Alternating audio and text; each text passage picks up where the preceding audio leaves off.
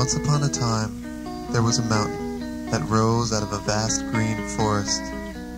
And in the forest, there were birds and lakes and rocks and trees and rivers. The forest was also inhabited by a small group of people called the lizards. The lizards were simple people, and they had lived in the forest undisturbed for thousands of years in utter peace and tranquility. Once a year, when spring came and the first blossoms began to show, the lizards would gather at the base of the mountain to give thanks for all that they had. They thanked the birds, and they thanked the lakes, and they thanked the rocks, and the trees, and the rivers. But most importantly, they thanked Iculus.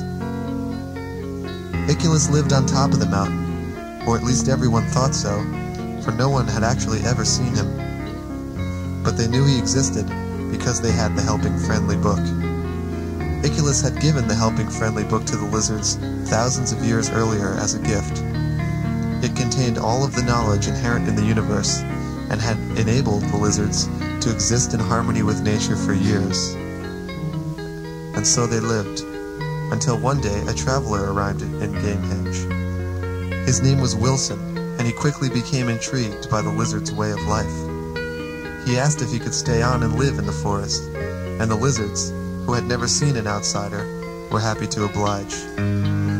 Wilson lived with the lizards for a few years, studying the ways of the Helping Friendly Book, and all was well, until one morning, when they awoke and the book was gone. Wilson explained that he had hidden the book, knowing that the lizards had become dependent on it for survival. He declared himself king and enslaved the innocent people of Gamehenge. He cut down the trees and built a city, which he called Prussia, and in the center of the city he built a castle, and locked in the highest tower of the castle lay the Helping Friendly Book, out of the reach of the lizards forever. But our story begins in a different time, not in Gamehenge, but on a suburban street in Long Island, and our hero is no king sitting in a castle. He is a retired colonel, shaving in his bathroom.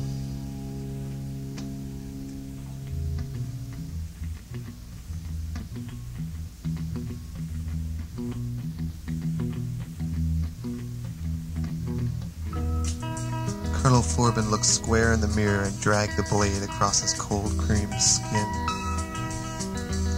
He saw the tired little folds of flesh that lay in a heap beneath his eyes. 52 years of obedient self-restraint, of hiding his tension behind a serene veil of composure. For 52 years he had piled it all on the back burner, and for 52 years it had boiled, frothing over in a turbulent storm inside of him. It had escaped through his eyes, reacting with the cigarette smoke and the fluorescent lights, and slowly accumulating into a sagging mass. He ran his dripping palm across the stubble on the nape of his neck and thought again about the door. He had discovered the door some months back on one of his ritualistic morning walks with his dog McGrupp. It had started out as a typical stroll, with McGrupp bounding joyously ahead of the preoccupied colonel. As they reached the apex of a hill, he saw it, and he knew it had always been there, and felt foolish for overlooking the door for so long. At first, he tried to ignore it, but he soon found that it was impossible.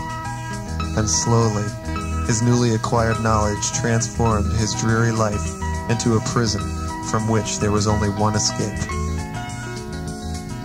And on this morning, Colonel Forbin stepped through the door.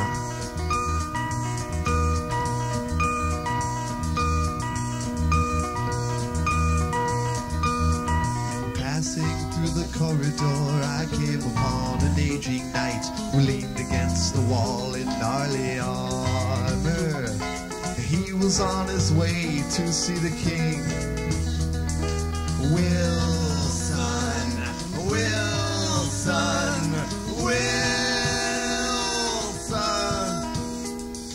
He led me through the streets of Prussia, talking as he tried to crush a bug that scurried underneath his heel. He said there was a place where we should go. So he led me through the forest to the edge of a lagoon, by which we wandered till we reached a bubbly spring. The night grew very quiet as we stood there. He lifted up his visor and he turned to me and he began to sing. He said, I come from the land of darkness. I said, I come from the land of doom. He said, I come from the land of demons. I'm from the land of the big baboon. But I never remember going back there, and I couldn't if I tried, because I come from the land of lizards, and the lizards they have died, and the lizards they have died, and the lizards they have died, and the lizards they have.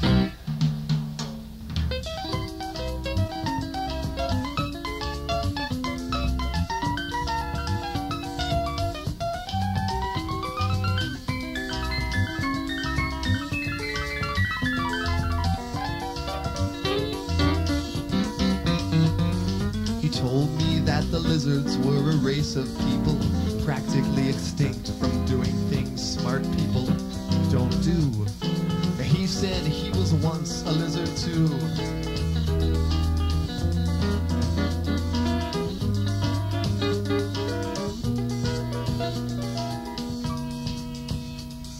His name was Rutherford the Brave, and he was on a quest to save the people from the fate that lay before them. Their clumsy end was perilously near. The lizards would be saved, he said, if they could be enlightened by the writings of the helping friendly book. In all of Prussia only one existed, and Wilson had declared that any person who possessed it was a crook. He said, I come from the land of darkness. I said, I come from the land of doom. He said, I come from the land of demons. I'm from the land of the big baboon. Oh, but I never remember going back there, and I couldn't if I tried, because I come from the land of lizards, and the lizards they have died, and the lizards they have died, and the lizards they have died, and the lizards they have.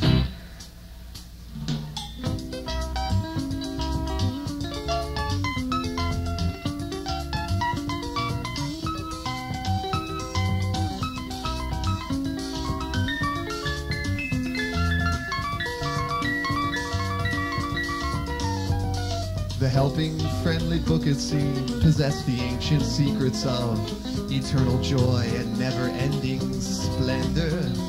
The trick was to surrender to the flow.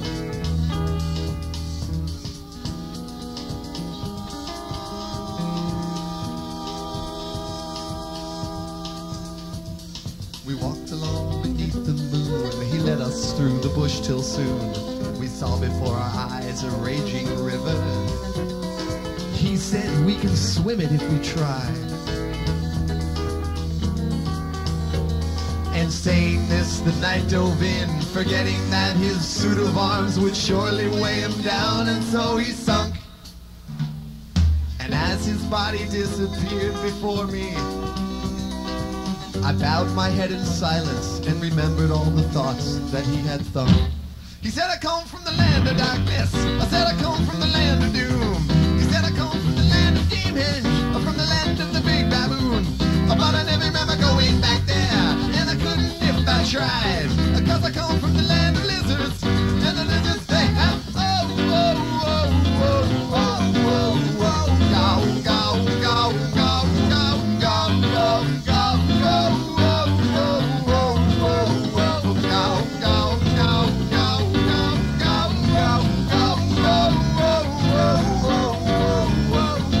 Go,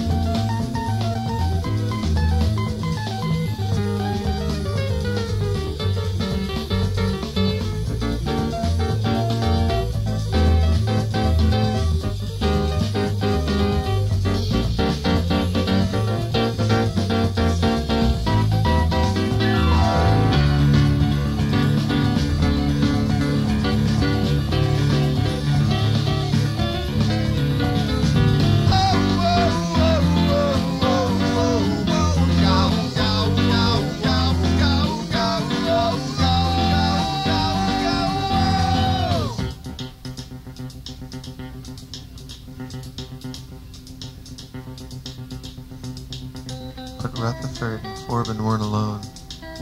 And suddenly, an unexpected movement caught his eye. On the far side of the river, he saw a shaggy creature standing in the weeds, who stared across at Forbin with an unrelenting gaze.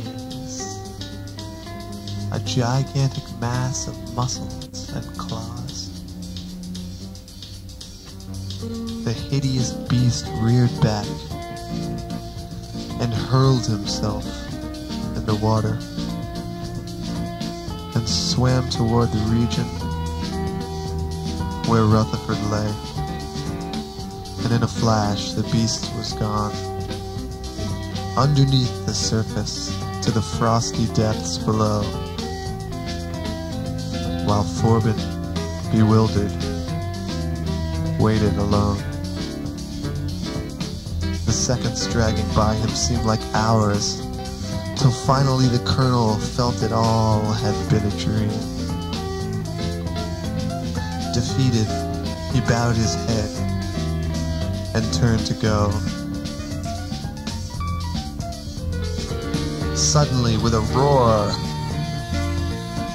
the creature emerged before him and held the brave knight's body to the sky.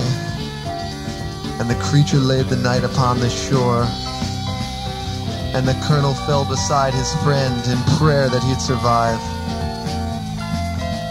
And Rutherford, brave Rutherford, was alive.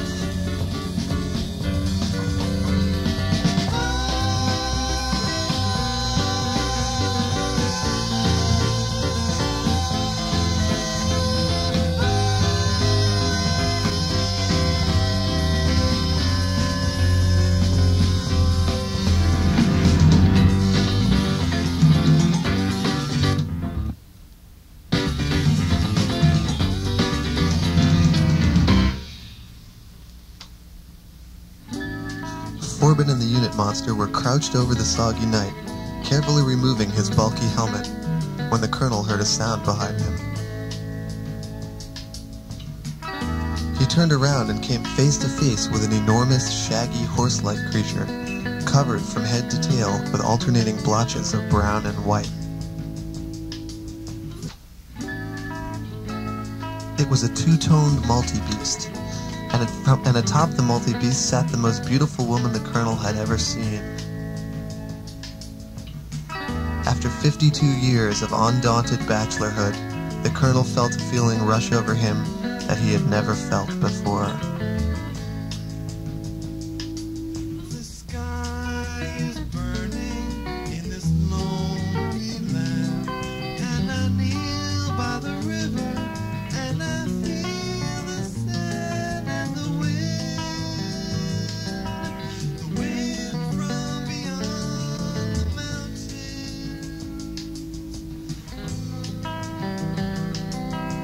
Wind from beyond the mountains.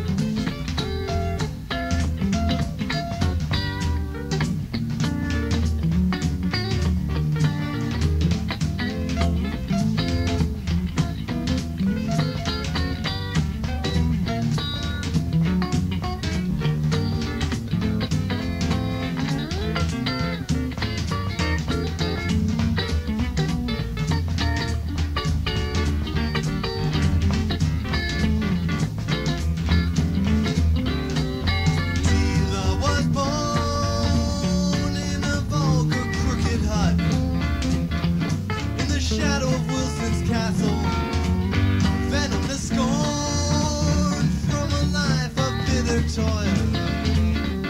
In the shadow of Wilson's castle, glorious theme, fueled by her hatred, it grew, swelling to the point where it would burst at the seams. There was nothing she could do.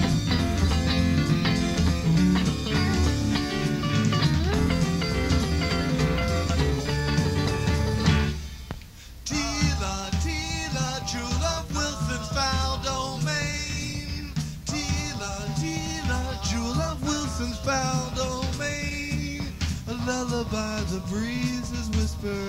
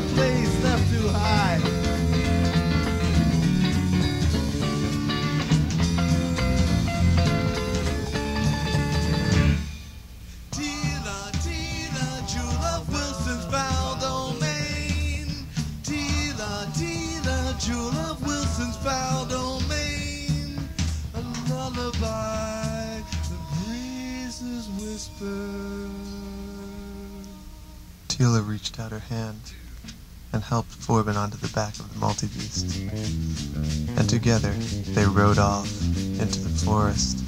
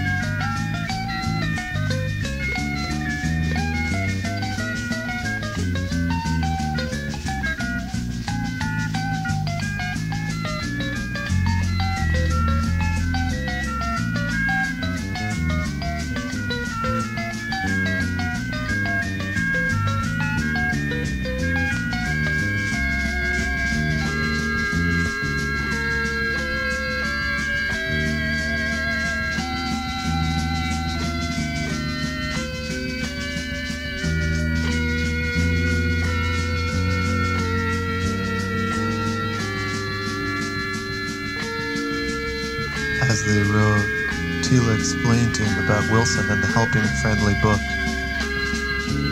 She told the colonel that she was part of a revolution to overthrow the evil king. The leader of the revolution was a lizard named Errand Wolf, who was out to avenge the death of his son Roger. Roger, she said, had been executed by Wilson at the age of 14 on suspicion of treason. He had been abducted from his home and hung in the public square.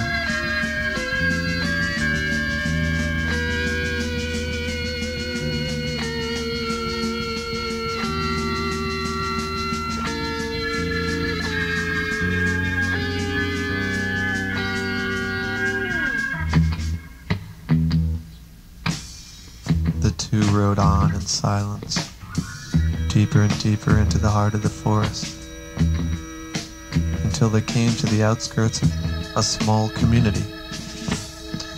Tila explained to Forbin that they had reached the base of the revolutionaries. The colonel looked up, and there in the center of the clearing stood Errand Wolf. He was a small man, but his presence was overpowering. He seemed to emit a kind of violent energy that sent chills down the colonel's spine. And as the multi-beast moved towards him, he raised his fist in anger, and his voice filled the forest.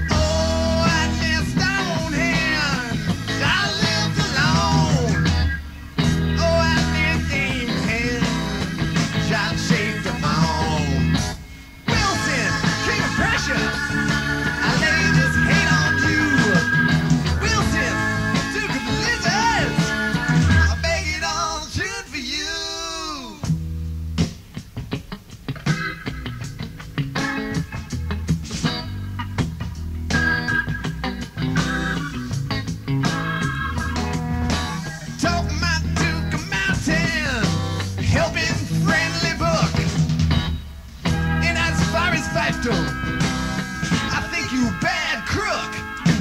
Wilson, feel pressure. I lay this hate on you. Wilson, Duke of Lizards. I beg it all true for you.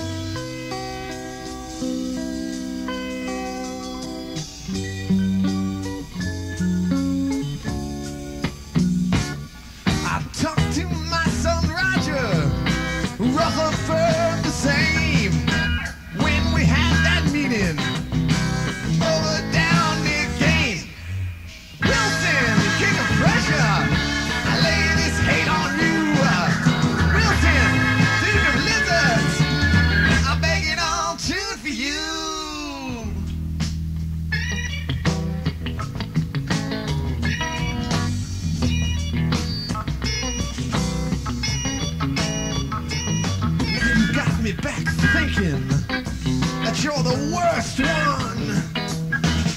I must inquire, Wilson. Can you still have fun, Wilson?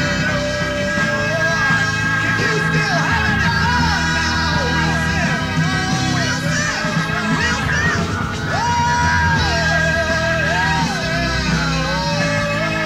Can you still have fun now, Wilson?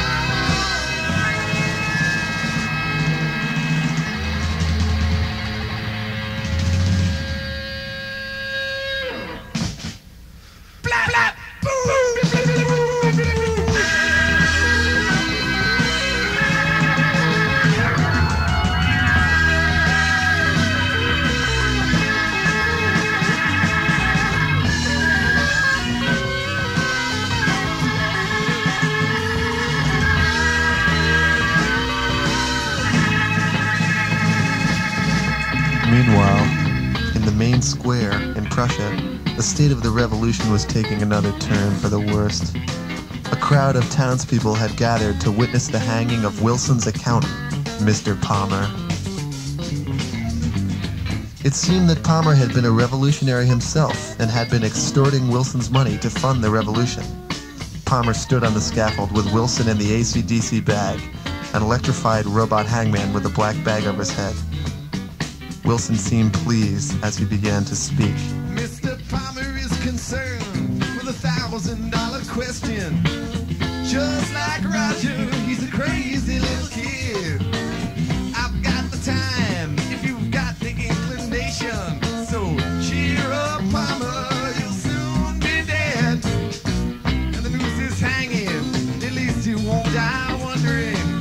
Sit up and take notice, tell it like it is. If I were near you, I wouldn't be far from you. I've got a feeling you know what you did. AC/DC bag. AC/DC bag. AC/DC bag. DC bag. AC/DC bag. AC/DC bag. AC/DC bag. DC bag. Time to put your money where your mouth is. Put 'em in the field and let 'em fight it out. I'm running so fast, my feet don't touch the ground. I'm a stranger here. I'm going down. Let's get down to the nitty-gritty. Let's get the show on the road. I'll show you mine if you show me yours. I'm breathing hard. Open the door. AC/DC bag. AC/DC bag. AC/DC bag. DC bag. AC/DC bag. AC/DC bag. AC/DC bag. DC bag. Brain dead and made of money. No future at all. Pull down the blinds and run for cover. No future at all. Who would have thought it? Well, that's where I am. No future at all. Don't sweat it. That's where I am. Whoa, carry me down, down, down.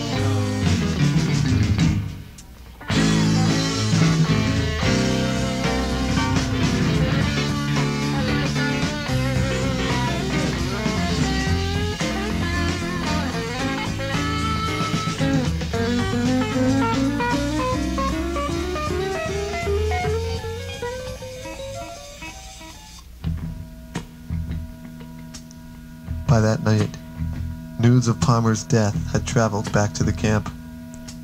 Spirits were low, and Colonel Forbin felt devastated. Even though he had only been in Gamehenge for one day, he had already developed a deep hatred for Wilson. He wanted desperately to help the revolutionaries, but without Palmer, it seemed hopeless. He wandered slowly through the camp and passed Aaron Wolf, sitting by the fire with Rutherford, who had returned that afternoon. He walked on and soon found himself outside of Tila's hut. Forbin knocked and walked in. Tila sat behind a makeshift desk in the center of a room that was littered with small cages containing spotted stripers, a tiny three-legged breed of animal. The unit monster sat in the corner. The colonel took a step toward Tila and spoke. "I needed to come here tonight," he said, "to tell you that I've fallen in love with you." He looked to her eyes for approval. but her face remained frozen in an expressionless stare. An awkward blanket of silence fell over the room and hung for a long moment, before being shattered by the sound of the door swinging violently open. It was Rutherford the Brave.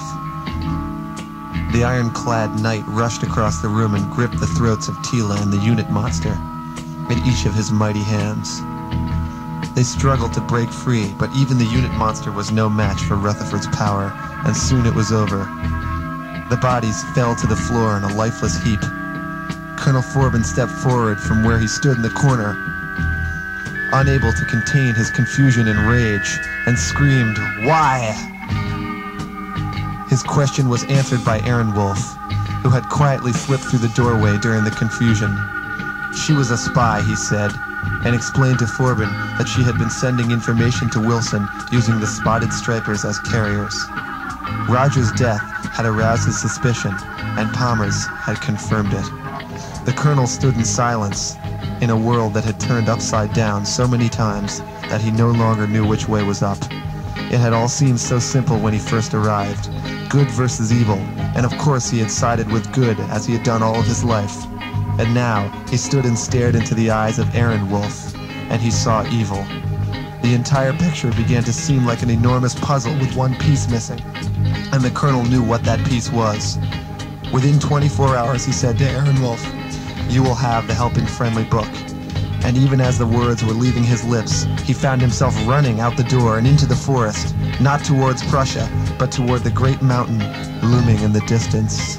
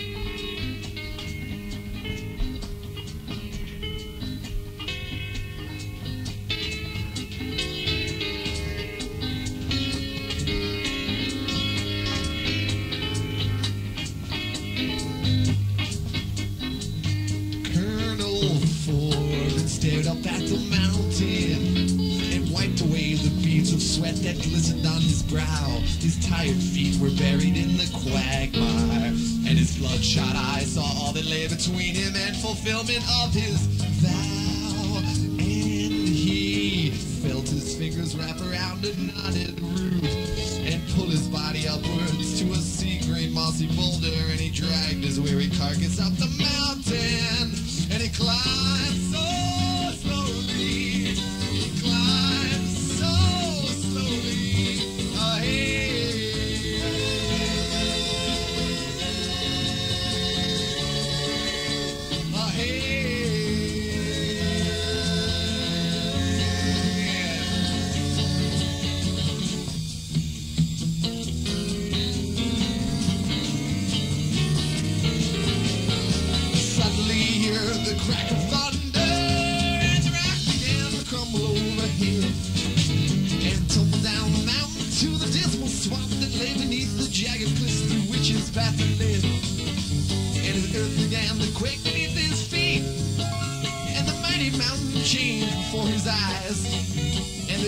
amidst a sea of dust and rocks and stones cascading down the mountain, and 1,000 birds were headed for the sky. Oh,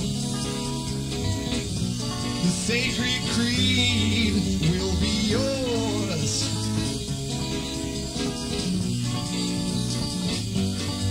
And if you wait till tomorrow, the sacred creed will be yours to devour, yours to seize and to obey.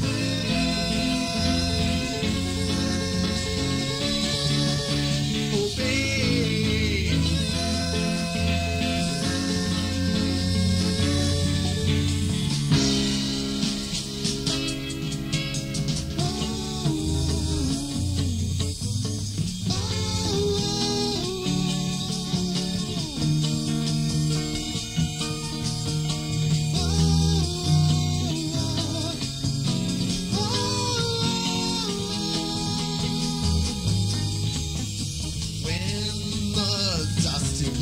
colonel lifted up his head and was driven to his knees by a blazing beam of light, and he saw the silhouette that stood before him, and he bowed in reverence, trembling in the shadow of the mighty legend's form.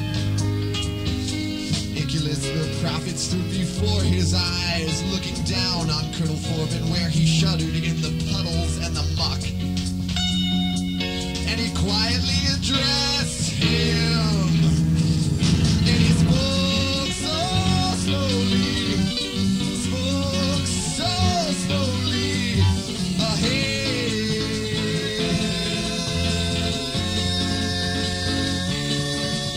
He said,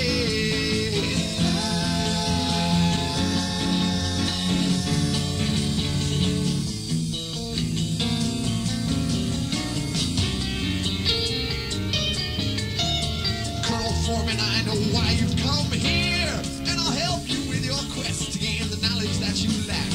I call upon my faithful friend the mocking to seize the helping book and bring it to your shack, and the tree of knowledge in your soul will grow, and the helping friendly book will plant the seed. But I warn you that all knowledge, seeming innocent and pure, becomes a deadly weapon in the hands of avarice and greed. Sacred greed will be yours. And if you wait till tomorrow, the sacred greed will be yours to devour, yours to seize and to obey.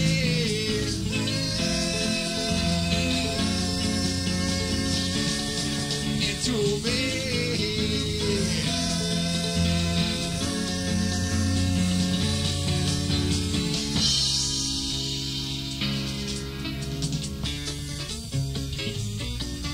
Famous mockingbird swooped down out of the sky and landed on Nicholas's shoulder.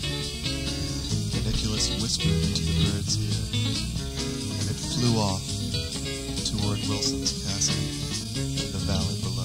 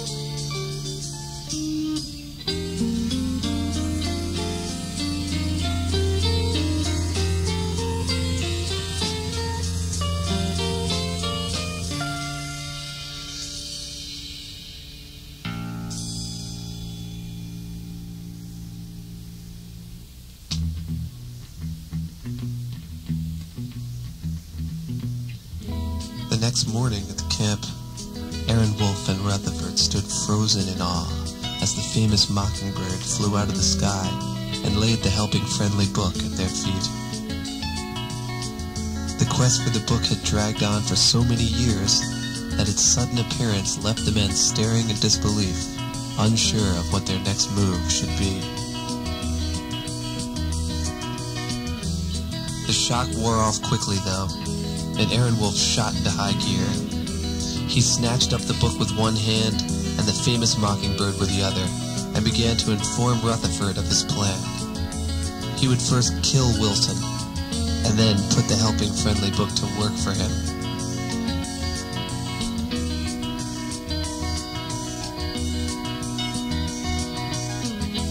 With Rutherford's aid, he fastened the famous mockingbird to a pole with glue and rubber bands to ensure the secrecy of his mission, and then set out to find the only man in Gamehenge who could handle the job of eliminating a king.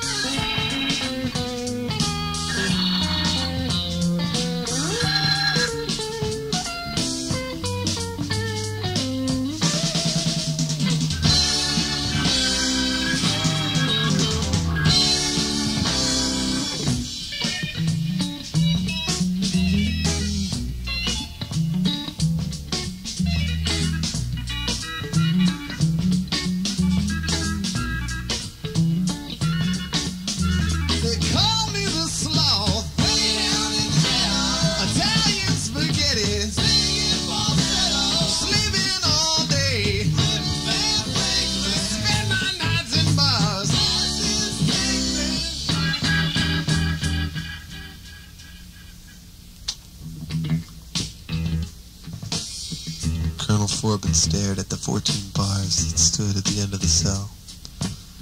He ran his hand across the cold, damp dungeon wall and thought again about the door. He had traveled through the door out of necessity. Once he knew it existed, he simply couldn't leave it alone. Just like Wilson. Just like Tila. Just like Aaron Wolf. And he sat in the dungeon and he realized that he was back again through the door. Through the tiny window in the corner of his cell, he heard the distant strains.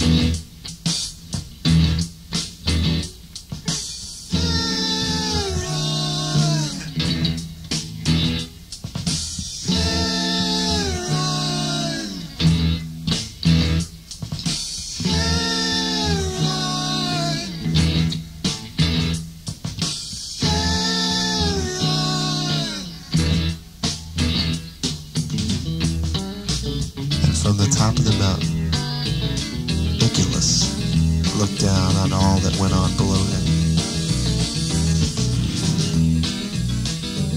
and he smiled.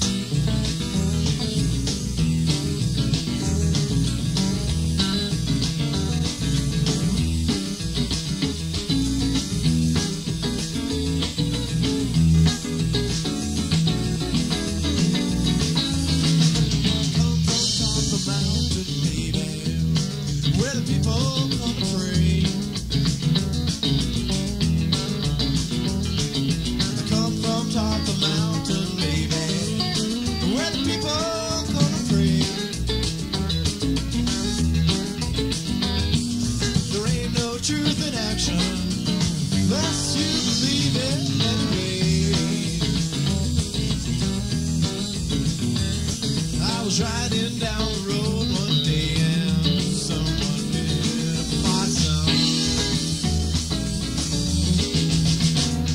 I was riding down the road one day and someone hit a possum. The road was his end was the road, so they say.